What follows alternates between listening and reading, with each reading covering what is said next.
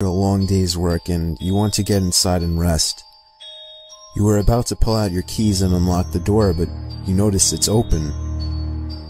Turning the doorknob and stepping inside, you notice something different. You stand in the doorway trying to figure it out. Then it hits you. This isn't your room. As you turn and leave, something catches your eye. There's a man hunched over a dish of flesh, eating it with his bare hands, tearing into it as a wild animal would with its prey.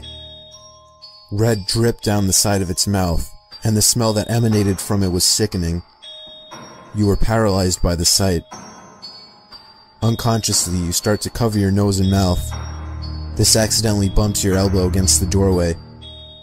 You freeze. He stopped eating. There was something wrong. Then he looked up and started searching for the source of the noise. His eyes scanned the room till they found you. Your legs start moving on their own, and you find yourself running away from the room and the horrors within it.